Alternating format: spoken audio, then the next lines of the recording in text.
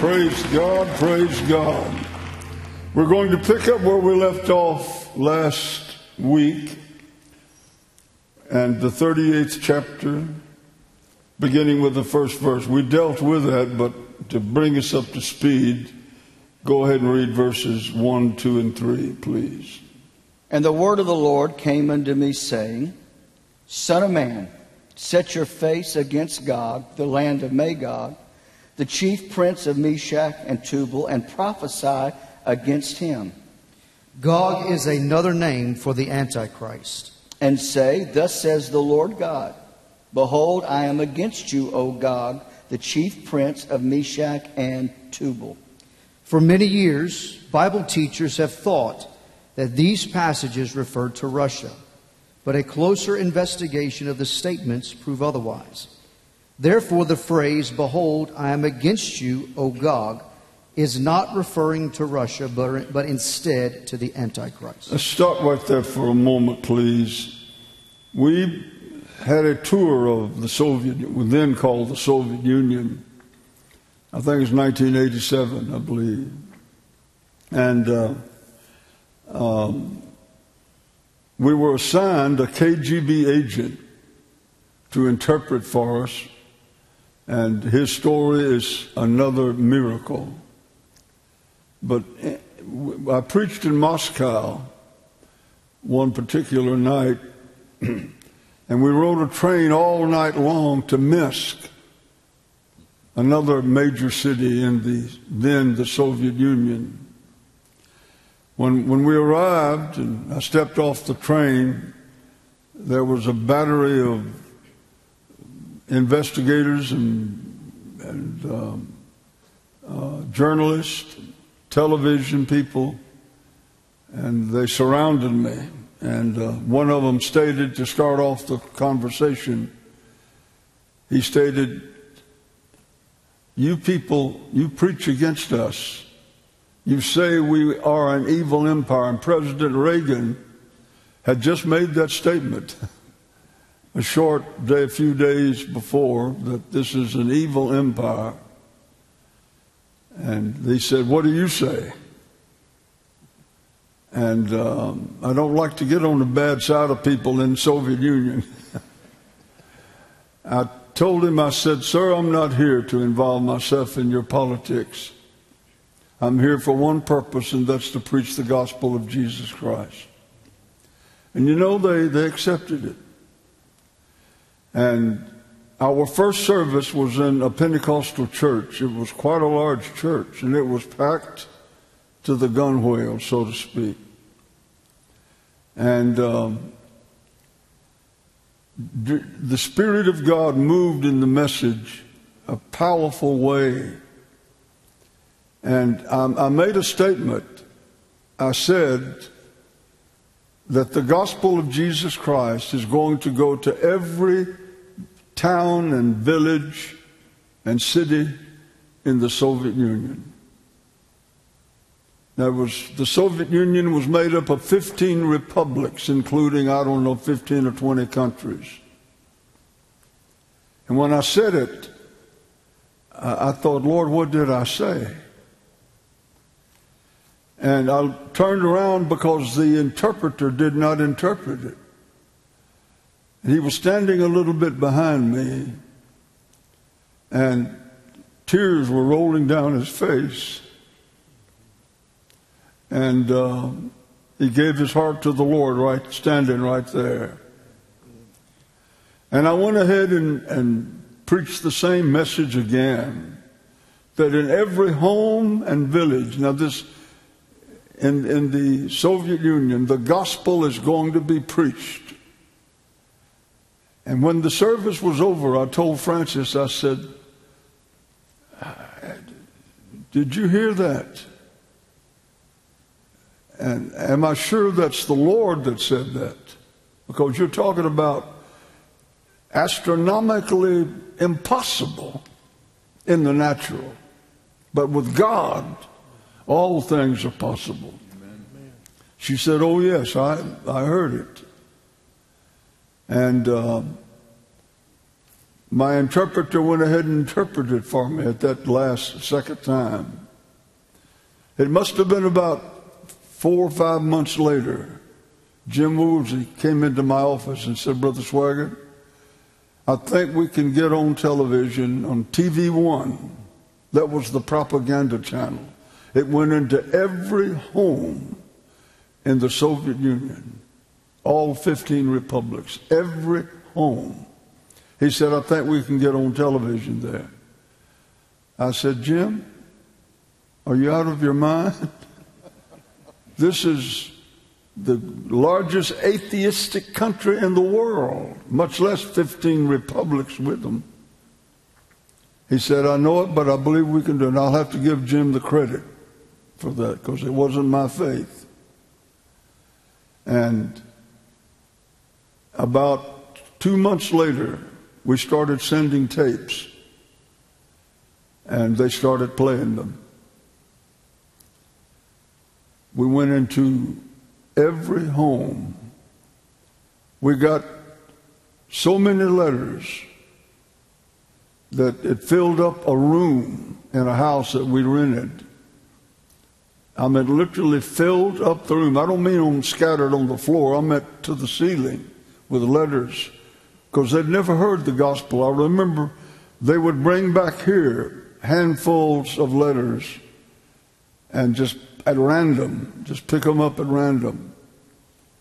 And I don't think I was the one who read it. Somebody else did. One brother wrote, he said, Brother Swaggart, I was a drunk. He said, every morning I got up, I drank a fifth of vodka. Now you think of that. And he said, that morning I turned on the TV set, never dreaming what I would see, because we had never seen any gospel in the Soviet Union. And he said, your program was coming on, and I thought, what in the world is this? But he said, when it was ended, my alcohol days were over. Jesus Christ had come into my heart and to my life, changed me. And I remember the translator that we had. Like I said, he was a KGB agent. He gave his heart to Christ there at Minsk. And when we were leaving Moscow, a couple of 3 or 4 days later, ever how long it was, he said, when y'all came, I did not know who he was. But now I do. I know who he is. The Lord Jesus Christ. Praise God. You know, last Sunday night we had a pastor and his wife here in the service from the Ukraine. Yeah. You met them. And I preached for him in the Ukraine a few years ago. And to hear the testimonies of all of those pastors, there was probably about 1,000 people, majority of them pastors, and telling me of what the telecast meant to them in the 80s. One particular brother had been in prison in one of the gulags there for several years because of his faith.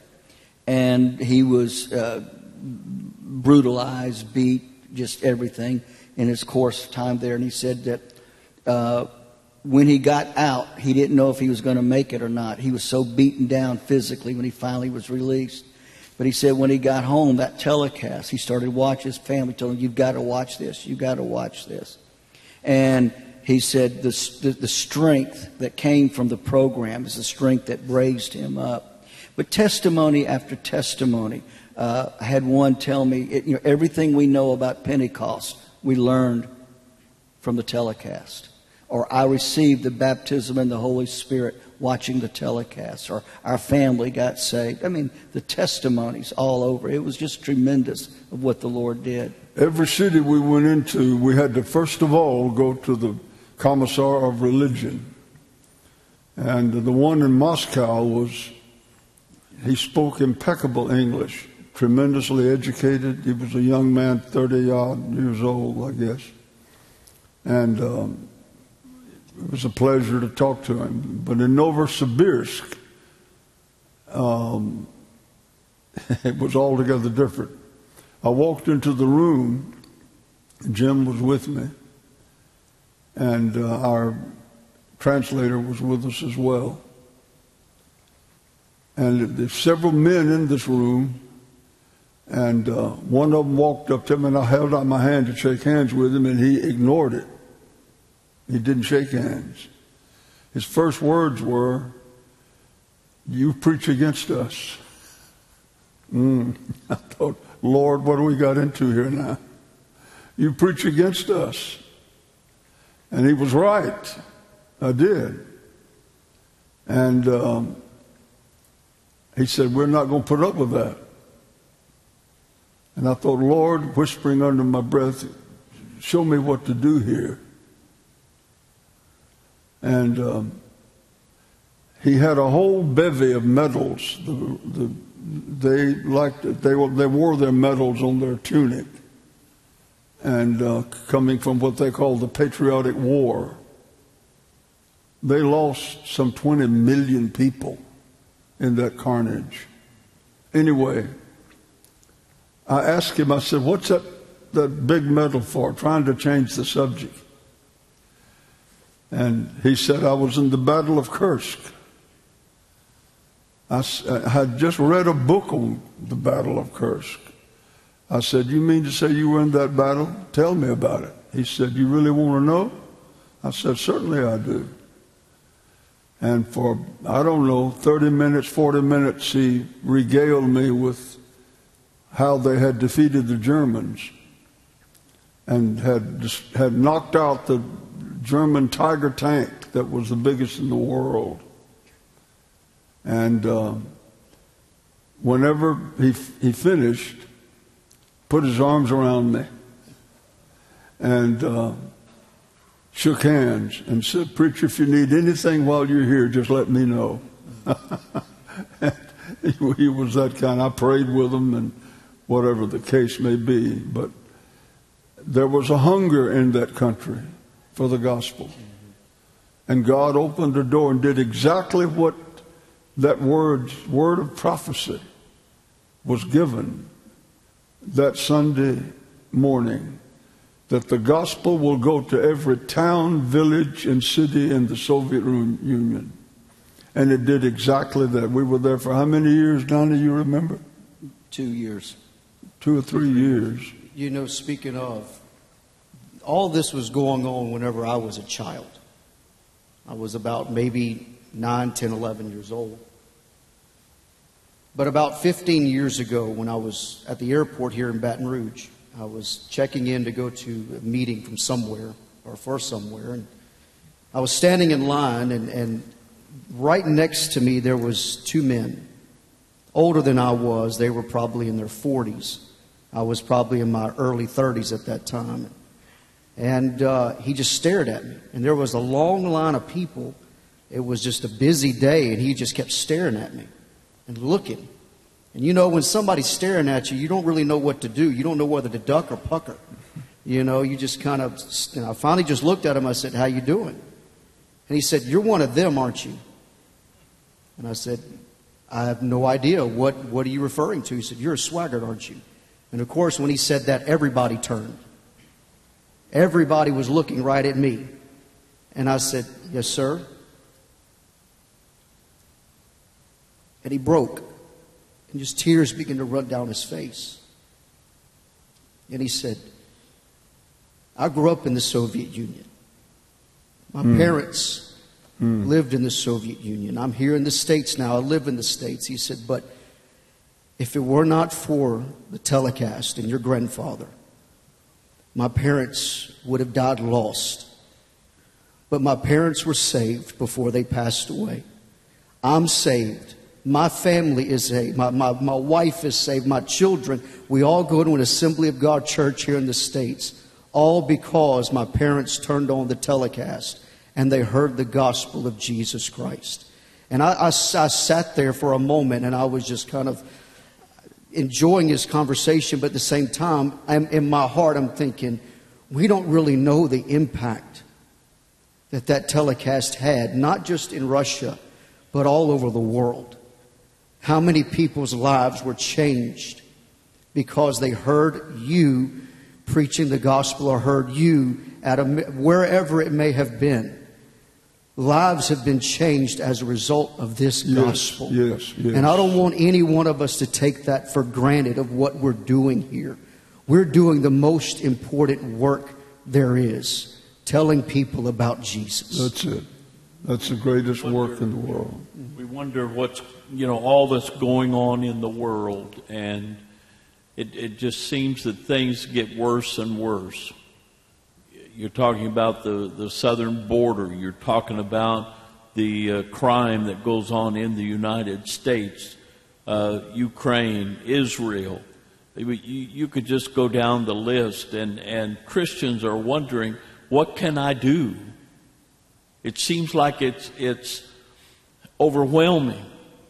And, I'm just an individual Christian. What can I do? Well, one of the things you can do is give to the Share-a-thon to provide. We're talking about the telecast that was on only 1 hour a week. That's right, yeah. 1 hour a week, and you see the impact that it had. We're talking about a network that's on 24 hours a day. During those days, Dave, it cost $100,000 a week to air the program. We came to the edge of bankruptcy. We didn't have the money, and but God made a way. Yes. He made a way. There were times I went to bed at night not knowing if we would be on the next week. Didn't know where the money would come from, but it always did. Yes. By the grace of God. And I thank God for the people who stood with us. And are standing with us today. And are standing with us today. Thank you for saying that. Yes, exactly. And because they believe as well that the gospel of Jesus Christ is it's the greatest factor on the face of the earth. But we can get involved in politics, and we need to. We need to vote. We need to know who we're voting for and where our leaders stand on issues. But that's not going to change. The only thing that's going to change this world is changed hearts. That's it. Yeah. The gospel alone can do that. Nothing else can. Brother Swaggart, to add to what Brother Dave just said, I know I said this a few weeks ago, but it's worth noting because it's right here in our text. Actually, what you referenced when you went to Russia, and the man said it himself, he said, "You preach against us." And, it's a farce, it's a lie, it's a distortion when it's stated the church should not dabble in politics. Here we have a man of God who's told by God, set your face against Gog and prophesy against him. Pretty strong, isn't it? The Lord is asking his prophet, as the church is asked today, to be a restraining force against evil. Right. And so enough with this nonsense, and forgive me, but don't forgive me, that we should not be involved with, quote, politics. Most of the time we're dealing with morality. Yes. And when God asks the church to take a stand, he means it. And we should, as well as the prophet Ezekiel here in the text, we should prophesy against evil. It is important. It sets things into motion in the spirit world. Right. And God asked him to take that stand. It's not fun to have to do it. But we're asked, and we're beckoned by the Holy Spirit to do it. And I thank God for Brother William Federer was here just a few months ago, or maybe a little longer than that, and he spoke of the ingenuity of preachers in the forming of our nation. And if it wasn't for preachers, we wouldn't have this great nation. And right. And so we're losing some of that. But thank God we haven't lost it all. And there's still hope for our nation if we'll get preachers to understand what just this simple text. I just want to make that observation. Well, Joseph, to bring up a point, just because the media or the world labels something as politics and political doesn't mean that it is. They can say that the sky is green and the grass is blue. They're wrong. The fact is, a lot of things that they say are political are moral, to your point, and they're spiritual. And it is not just the right, it's the responsibility of every preacher and really every child of God to address these situations and to address these issues. The reason that we're in this mess right now is because the church has been without a backbone, because the church has chosen to look to other things for decades. That's why we're in this mess. And so it's time that the church and it's time that preachers quit being sissies and stand up and deal with the issues in a spirit of love. But all of us that are parents understand this. To express love properly, sometimes you have to be harsh and correct. Now, some of us on here are younger men, so we have to watch our place. But the truth is the truth. And that shouldn't deter anyone from speaking the truth just because of whatever factor, whatever excuse. It's high time that the church stand up instead of cowering back. There's a culture today, and we sometimes joke about it, but it's called cancel culture. That if you say something that's deemed offensive, just because they say it's offensive, they're going to cancel you.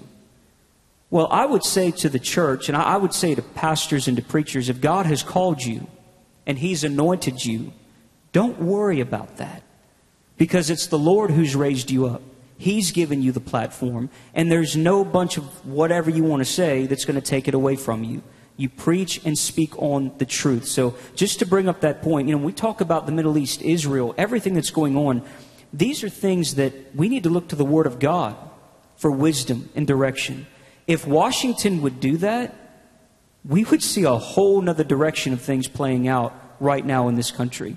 But I'm so tired of hearing about things that are, it's political. No, it's moral and it's spiritual, and it's the responsibility of every Christian to deal with that. And one other little note, I think oftentimes, because we get, Dad and I get the emails especially, shouldn't deal with politics, okay?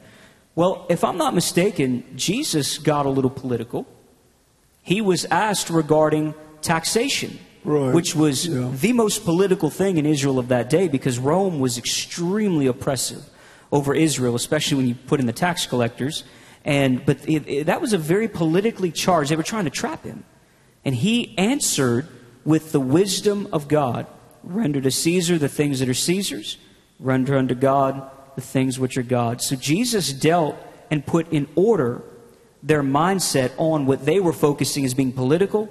He put it right in order for them, and preachers today should do the same thing. Right. If the United States is basically the one country in the world that can help Israel, there are a few other countries that stand with Israel, but they don't provide any resources to help the country. This country does. But we know that's because of the hundreds of thousands of born-again believers in this country. And will there come an hour to where that we will not give Israel our support? Well, there's a lot of people in this country right now that would like that to be the case. That's exactly, we're very divided as a nation. Yeah, we're very divided as a nation. And unfortunately, if this administration has a second go-around, we'll probably see it move more in that direction. But let's remember this. We can support Israel in multiple facets, but one thing I'll say, the United States doesn't need to spend $1 to actually lend support to Israel. What we need to do is stand up in front of the world and speak up for Israel and support her through those means, for starters. The aid package and all of these things, Israel, yes, benefits. And, of course, their F-35s they use are made by Lockheed Martin, which is an American company. But that's all beside the point. Speaking in this realm, if the United States, and let me be more specific, if the President of the United States of America would stand up to the world, because we fund most of the world, and say, listen, Hamas is a terrorist organization. We, the United States, support Israel going in, eliminating the terrorists, getting back all of the hostages, and making sure that those Hamas do not crop back up in that area, which, by the way, gentlemen, that's happening already. I was just looking at a report today from a colonel in the IDF who's saying in the northern part of Gaza, Israel has now shifted her attention to the south. In the north, they've had hundreds of thousands of Palestinians come back into that area. And guess what else has started happening? Hamas has started to come back into that region in the northern part of Gaza. And he said a very interesting point. He said, you can't tell the difference between a civilian on the street and Hamas because they look alike. And the Palestinians are supporting Hamas. So we have to be very careful of that. But if the United States would stand up and say, Israel is not just an ally, but Israel is our friend, Brother Swaggart, I believe and I know for a fact the rest of the world would look at that and pay close attention. Israel is in existence right now because of that wonderful UN vote that took place in 1947 that created Israel as the state of Israel as a nation. We need our leadership to wake up and to do what's right. But Brother Swaggart, one last point on this. We can point fingers, but at the end of the day, because of how our government and our nation is formed, we the people have some accountability. We the people are being given an opportunity in 2024, this year, to make the right changes. To make changes so that we have leadership that will do what is right and to stand with Israel. Well, also we should make it a system of prayer every day. If my people which are called by my name will humble themselves and pray and turn from their wicked ways, I will hear from heaven, I will heal their land, I will forgive their sin. And we can do something, but the question I want to ask, is there coming an hour when the USA will not stand with Israel? Well, I believe if we want to look eschatologically into the future, I personally don't believe that the United States will be in much of a position at the time of the Antichrist to stand with Israel. And I believe everything happening now is moving in that direction. The world, just as the church is being prepared for the coming of the Lord Jesus Christ and the rapture, the world is being prepared for the coming of the Antichrist. Yeah, that's what's happening. The question is, the Antichrist will defeat Israel, be the second time Israel will be defeated. And will the USA step in and help? It's no record that she will. I don't see how. So, you don't want to get into guesswork here, but let's just use logic for a moment. When you have millions upon millions of believers that are, in the moment, in a twinkling of an eye, they're gone, this country is going to fall into some major chaos. Right. And let me say this as a caveat. A lot of Christians are running around distracted, fearful, scared that our U.S. dollar is going to collapse. Please, if you're listening, don't worry about that. That day is coming, though, because after the rapture of the church, everything's going to fall apart. And I believe that everything is going to have to be redrawn, if you can use that terminology. They're taking all the light out of the world. And as a result, our entire economy will collapse, our government will collapse, everything will have to change. Again, you've got millions of people that are going to be missing in just a moment. They can keep my 50 cents at that point. I don't care. But that's when the rapture takes place. That's after the rapture. But I believe that, I really believe this, until the rapture, from now until the time of the rapture, I believe that God is going to preserve the United States. Not because of Wall Street, because of Main Street, or because of Hollywood, or anything like that, but because the United States of America still has believers that are preaching and proclaiming the gospel, right, and that are interceding. Yes. If the Lord spares our nation, it's because of the church. And I believe God's going to do it because He's promised there's going to be a tremendous harvest. And everyone listening right now is a part of that. Right. There's going to be a harvest of souls. But Brother Swaggart, the fact is, the United States, to again answer your question, what we are seeing is the United States and our leadership is moving further and further in a direction that does not truly support Israel. It's waning. Now, that can be quickly salvaged, but you made a great point. It doesn't start in Washington. It starts with the church praying and seeking God. That's where it begins. Yeah. Okay, Donnie, I'm sorry. Thought somebody said something. 4th verse, please. And I will turn you back and put hooks in your jaws, and I will bring you forth. And all of your army, horses and horsemen, all of them clothed with all sorts of armor, even a great company with bucklers and shields, all of them handling swords. This prophecy refers to the Battle of Armageddon, which will be the second invasion by the Antichrist of Israel, in which he will be totally destroyed. The first invasion will take place in the midst of the Great Tribulation, when the Antichrist will then show his true colors. Persia, Ethiopia, Libya with them, all of them with shield and helmet.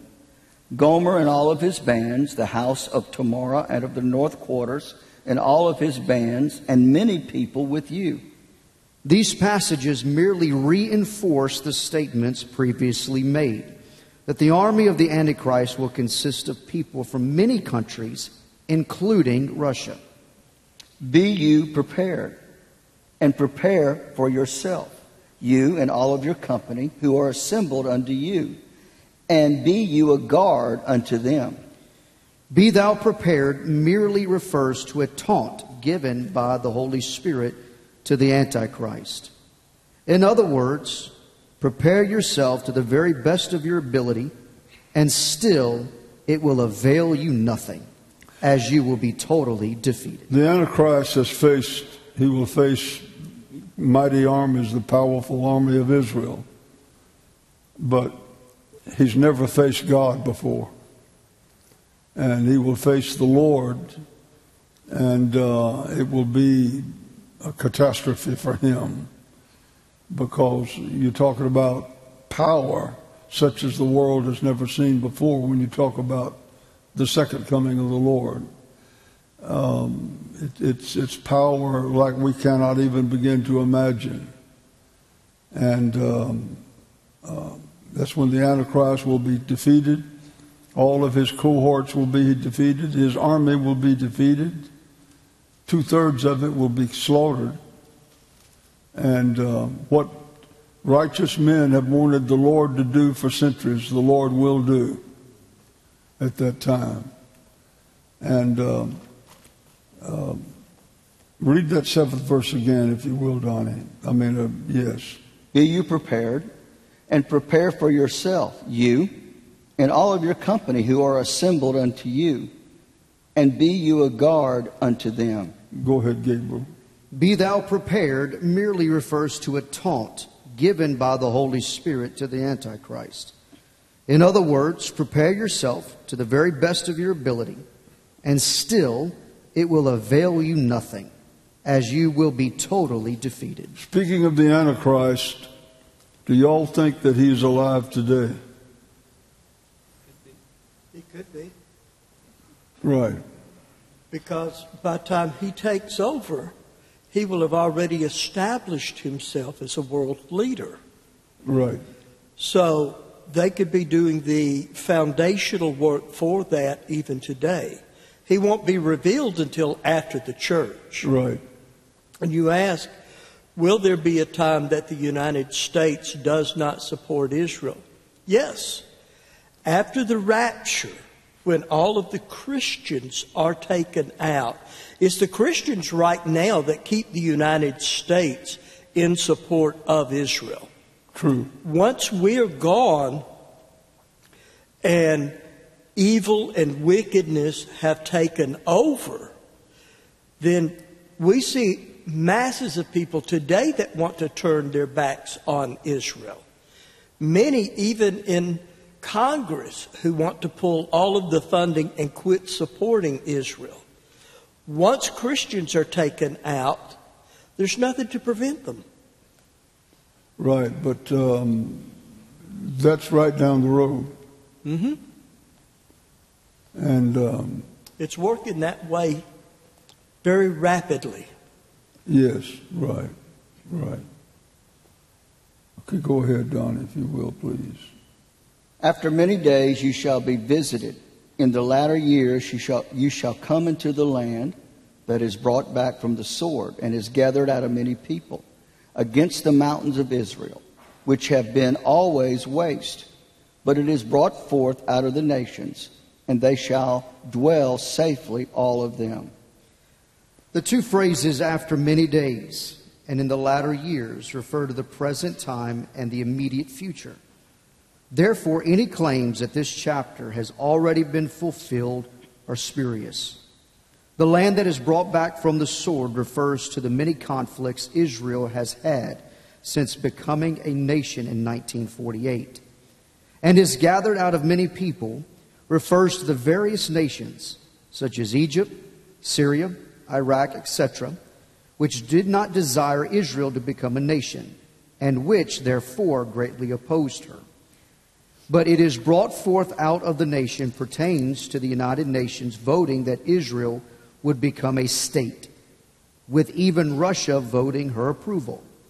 And they shall dwell safely, all of them refers to the terrible horror of the Holocaust in World War II, with some 6 million Jews being slaughtered by Hitler, and Israel then demanding a homeland instead of being scattered all over the world. Their feeling was that if this could be obtained, then they would be safe. Do y'all think that our support of Israel is political, or do some of our lawmakers, do they understand the spiritual implications of this little country?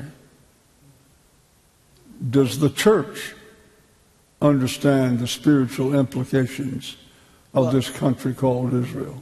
I think a lot of your politicians that call themselves conservatives, they may not understand anything spiritually about it, but they recognize that this is the only ally that we have in a very volatile part of the world, the seat of all terrorism. So you're thinking their reasoning is political? Yes. Now, there are some. I think that our Speaker of the House is a very strong Baptist.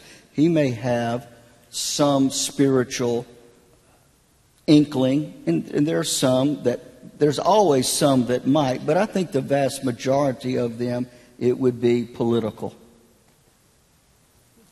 I think in the early days or in the early 1900s through the 1920s and 30s and into the 40s, I think there was more of a spiritual influence in the support of Israel in our politics, but I think that over the years, people may have lost sight of why we did support Israel. Like last week, I talked a little bit about the rise of dispensationalism and how dispensationalism affected American and influenced American politics. I do believe... Excuse me, does it influence our support of Israel?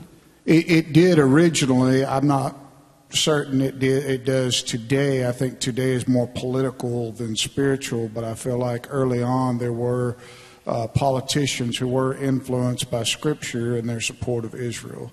And I think that whenever the dispensationalists came along and said that the church had not replaced Israel, and then we see prophecy being fulfilled and we see the nation of Israel forming, I think that a lot of people were wise to that this was what was playing out was in Scripture. But officially America supported Israel because it was the only democracy in the Middle East. But that's later on. Israel didn't become a country until 1948. Yeah. But prior to that, there was no nation of Israel. Yeah. So there was no really spiritual inkling or idea among our political leaders. Matter of fact, we had the opportunity in the early days of World War II to rescue thousands of Jews. Yeah. And Roosevelt turned them away. They were in the boats, they were at our docks, and we would not let them land. And we literally, by the order of the president, sent them back, and they died in the Holocaust. And so it was no Israel, it was Palestine, controlled by the British, and influenced by the British. But it was only after Israel became a state and strong prophecy teaching. That's when in the late 40s and the early 50s, two things began to happen in the church: the divine healing movement.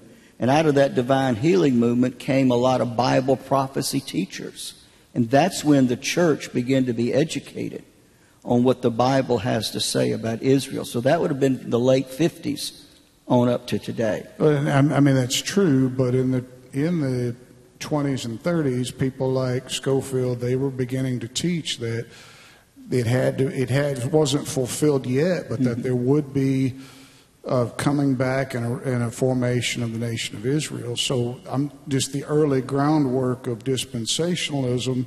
Then we see Israel become a nation in 1948.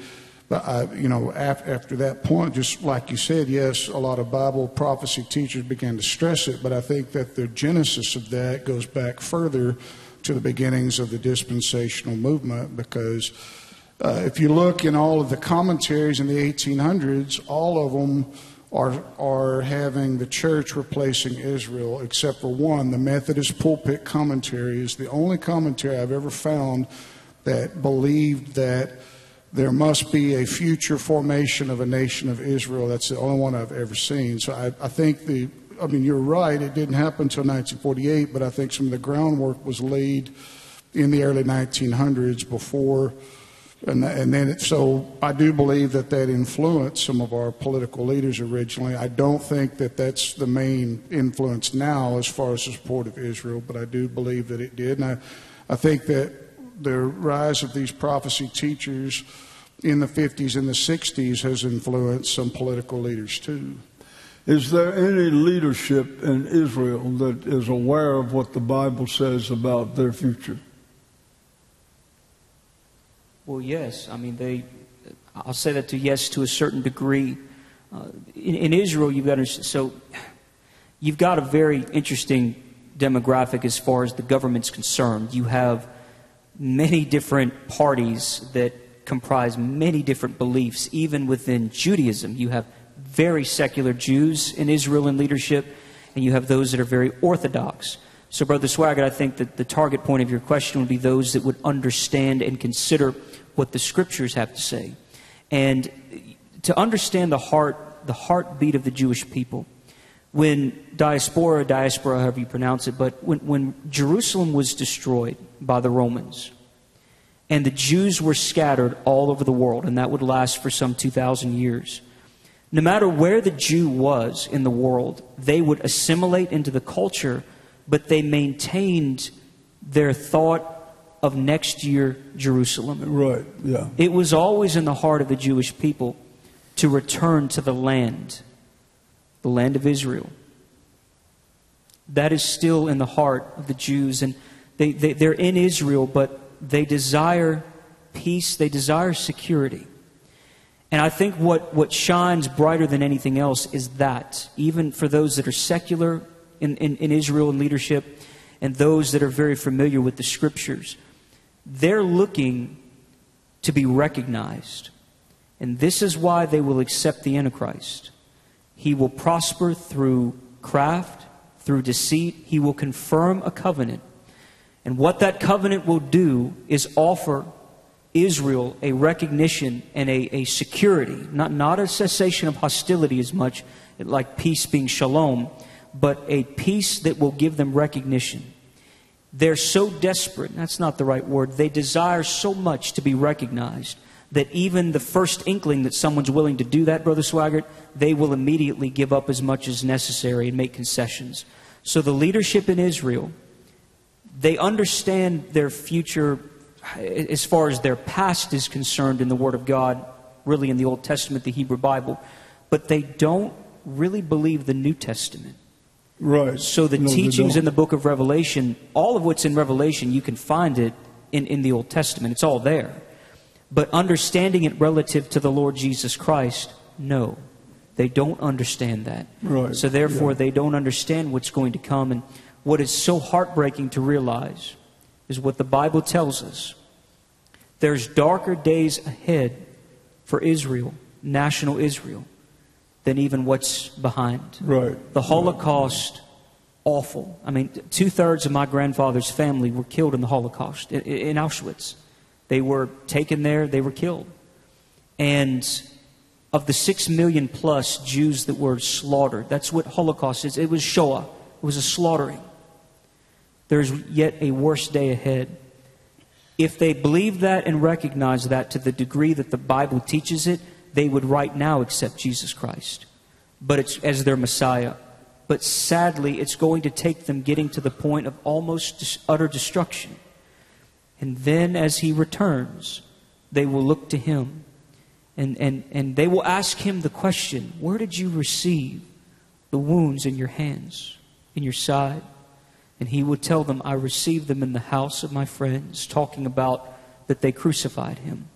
So, Brother Swaggart, no, they're not operating in faith, because true faith will ultimately look to the Lord Jesus Christ. But at the time that you have just said, every Jew in the world, the implications are that every Jew in the world is going to accept Christ as their Savior and their Lord. They'll be saved, yes. I was reading the other day behind Benjamin Netanyahu. They asked him, did he ever take off? He said, yes, on Saturdays. And what do you do? They asked him. He said, well, I spend a lot of time reading the Bible, but I'm sure it's the Old Testament, but I don't know. Yeah, and they do. I mean, when you talk about the Torah, the Tanakh, I mean, that's the Old Testament as we call it. But they know the Scriptures. They know their history. They know it.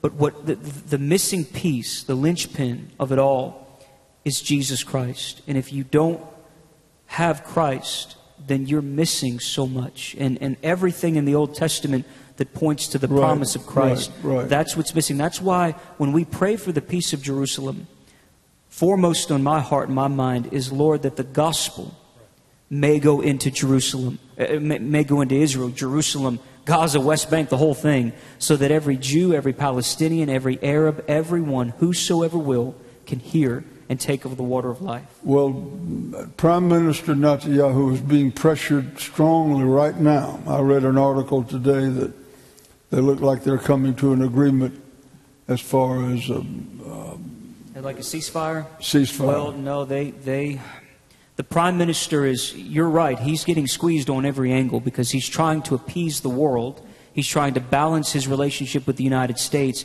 and he's trying to do what's right for his country and for his people. Hamas wants this, the United States wants that, but so far, I must say, I would not want to be in that man's shoes, because he has stood firm. And thus far, it seems that they understand they've got to finish the task that they started. I just pray that they're not pressured into making yet another concession that would make all of this bloodshed, this hostility, this conflict, I don't want to say a waste, but at the end of the day, it's what it would end up being. But it sort of read like that they were considering it. Well, I think Israel's willing to consider at first discussion just about anything, but when you start to look into the details of it, they're not that far to the point where they'll just accept absolutely anything. And what Hamas proposed was absolutely absurd. But the Lord loves these people. Oh, they're still the apple of His eye. They are His people. That doesn't mean they're saved. They die without accepting Jesus Christ. They die lost. There is no second type of salvation for Jews other than the church. And but still, God made promises to them, and He keeps His promises. Oh, yes, He does.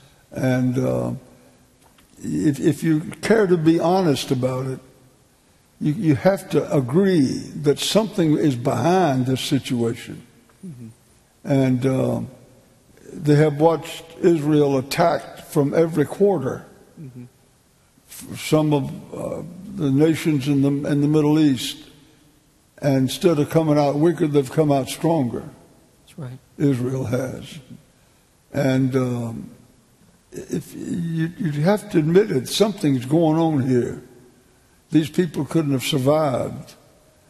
And I remember standing on Masada in Israel, and you could look down and see the ruins of where the Romans took that place 2,000 years ago. I asked the guide, I said, do you realize that Rome today, her Caesars are peanut grinders? And she's mighty Rome is no more. That's right. But Israel is one of the most powerful nations in the world. You know, he stood there, despite its small size. He stood there, said nothing. And finally he said, you know, I've never thought of that. And that's God. That's God, yes. That's God. But like you said a moment ago, their darkest days, or Donnie said, their darkest days are ahead. Yeah, that's right. That's right. And they're going to have to fight the Antichrist. That's right. Yeah. Well, Brother Swaggart, I'll say this. I've been to the exact spot that you're talking about. And I remember thinking that it was a nice hot day there on top of Masada too. But I remember looking down and seeing all that and thinking of this, that the Lord promised He would see His people through, that they would not be destroyed. He is the holy and the faithful one of Israel. And I want to make it personal for just a moment, not to get too far off the point, but if God can preserve these people through all that they've endured over the last 2,000 plus years, and He's been able to keep His promises to them, what He's promised us, it will come to pass. Right. God is able to do it. If He can keep His people and the promises to them, He can keep and fulfill every promise to us personally and individually. God is able. He is able to do it. Yes, my Lord is able. He's able. Well, I know that He's able. I know my Lord is able to carry me through. My Lord is able. He's able. I know that He's able. I know my Lord is able to carry me through. For He has healed the brokenhearted, made the blind to see, healed the sick, raised the dead, walked upon the sea. My Lord is able. He's able. I know that He's able. No, my Lord is able to carry me through. One more time. My Lord is able. He's able. I know that He's able. No, my Lord is able to carry me through. For He has healed the brokenhearted, made the blind to see, healed the sick, raised the dead, and walked upon the sea. My Lord is able. He's able. I know He is able. No, my Lord is able to carry me through. We'll see you Sunday morning, the Lord willing.